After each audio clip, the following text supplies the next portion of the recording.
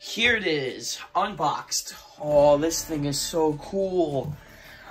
So it does require 4 AA's in the vehicle and 2 AA's in the remote, but that's not really too bad. But I always wanted like a freaking Jurassic Park monster truck. Like, look at this thing. This is so cool. The only thing though I did test out was it doesn't fit the minifigures because there's no like leg space there, so that's the only bad thing. You could probably put a figure in the back, but yeah, but this is really nice. The detail on this, 18G, Jurassic Park, all that jazz. Even the wheel in the back.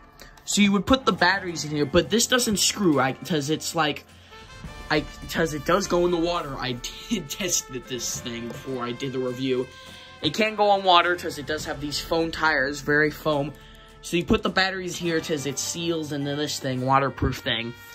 There, you put the screwdriver, and there's like a button mechanism, and then you put it in there instead of screwing it. It does make sense for that. So, and also the remote too. This is also waterproof, but yeah, ain't me that can swim. But yeah. Also the button is right here, so I switch this on. It will go red, and basically drive. Whoa. Interesting thing about this actually, wheels do not move in, right or left. They actually do this, one of them goes backwards and the other one goes forward, so you can have this 360 maneuver. I really like this about it. But first, we gotta test it on land. And then we'll do the finale where we put it on the water. Alright, now let's first test it on the grass. I guess it's doing well on the grass. Alright. Okay, it kind of goes through the grass, but it has to be kind of like dead weight grass. Kind of, yeah, like that. Because it's very low, because I tried it out in high grass, it does not work in high grass. So, do it in like low dead grass areas, so it works better on that. With just the camera a bit. There it is. Go the other way.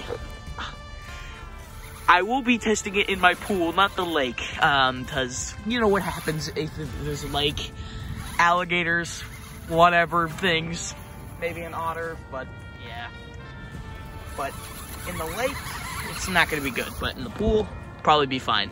So, I advise go for grass that has very, like, dead grass areas, not high grass.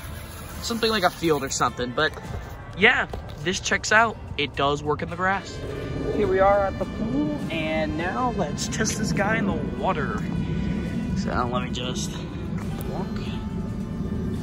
This doesn't fall, but whatevs. Hold on. Alright, it's in the water. Now let's drive. As you can see, it's kind of slow, but it does work in the water. Kind of slow. It is water and land, so it can go through the water. It's actually pretty cool with this. Well, yeah, it can go in the water. It is waterproof, so... So yeah, it basically can go through the water. I really like this now. At first I was kind of, thinking probably wouldn't work, but it does. Now it's driving away to the area. So now, anyone can get on this ride. Anyone can go in through this Jeep and ride away. So, I just love this. And also, you kind of get to experience what my area is like. Now it's coming to the area. Yeah.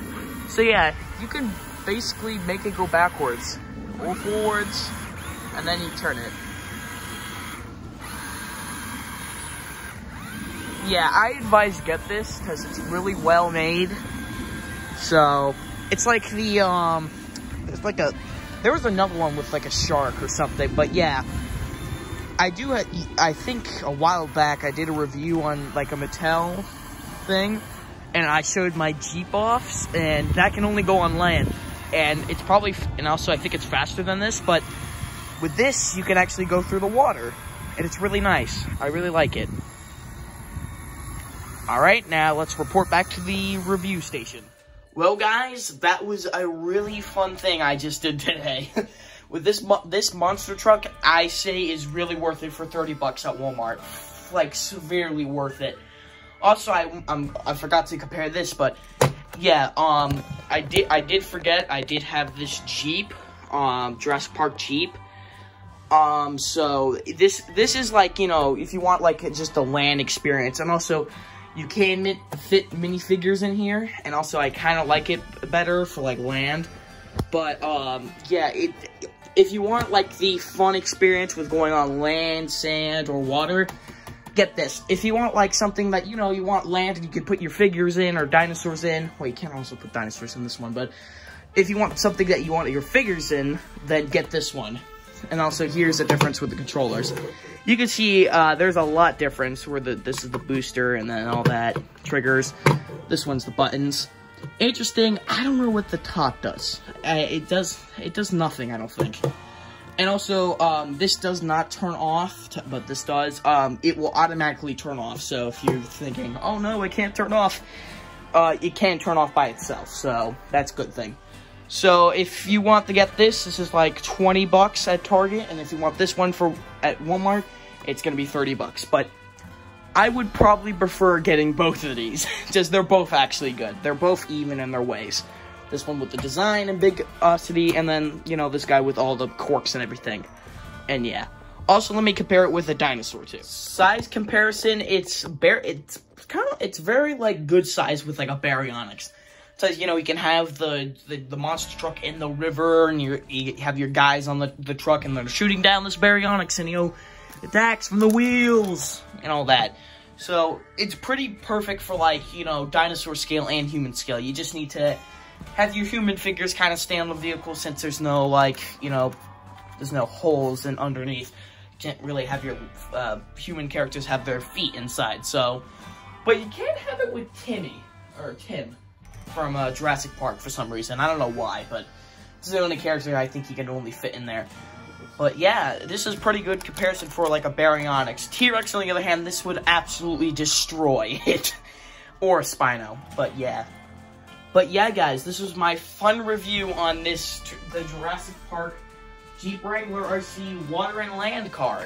This was an excellent one. I give this 10 out of 10 straight, because it can go through water, puddles, sand, and, you know, dirt, and you know, it can also go in mulch. I forgot to say that.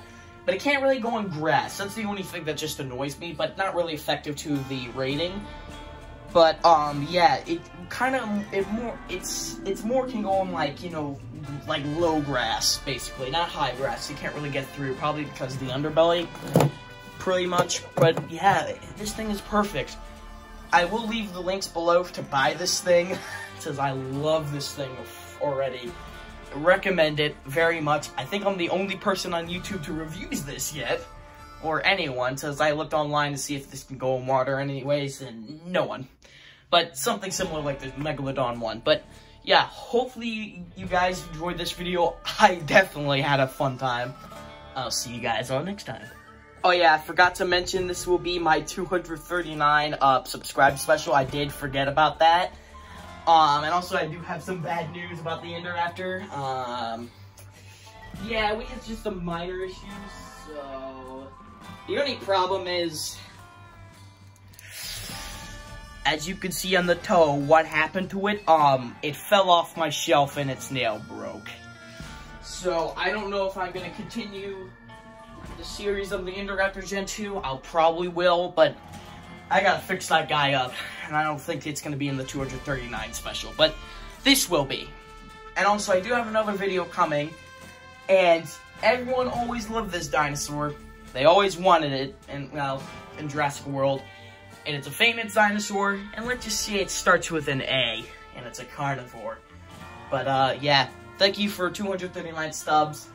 2 months. We get 100 subs. Less than 2 months. I'm so grateful, guys. keep subscribing, keep liking, and also I do have a Discord, so join there, have some fun, and also you get some sneak peeks as what's coming next. But yeah, I'll see you guys all next time.